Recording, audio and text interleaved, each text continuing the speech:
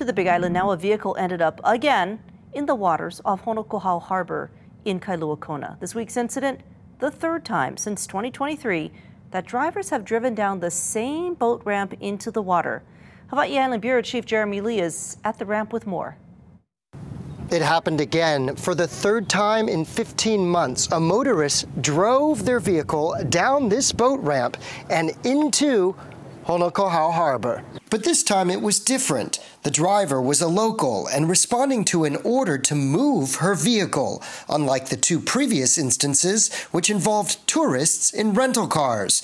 Similarly, though, the accident took place on a rainy evening, as it did in April of 2023, and then a month later in late May of 2023. Last Saturday, multiple witnesses say the Prius was actually parked at the top of the ramp and that the DLNR enforcement officer told the owner she had to move it, and that the woman had an issue getting the car started. Eventually, she was able to and called out that the car was running, then the car went down the ramp. Per one witness, quote, "She was in the car. DLNR officers yelled for her to get out of the car and to swim to shore. Then they cuffed her and took her away." DLNR did not initially mention that the woman was cuffed, but later said it was, quote, "for her own protection." There was no citation given. That she was given medical attention at Kona Community Hospital and described the events as, quote, "a 33-year-old woman had her car parked on the boat ramp facing the water. She said her car wasn't working and then drove directly into the water."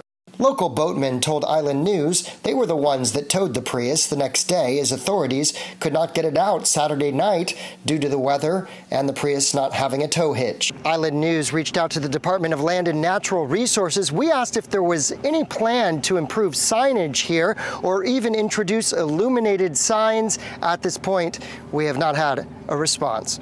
Reporting from Kailua Kona, Jeremy Lee, Island News.